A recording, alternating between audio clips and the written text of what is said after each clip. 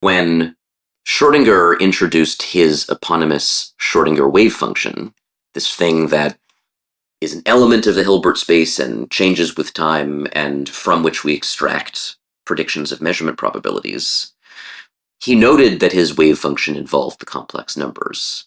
He was somewhat bemused by this. He didn't understand why this thing had to involve the complex numbers. They just came out of the mathematics.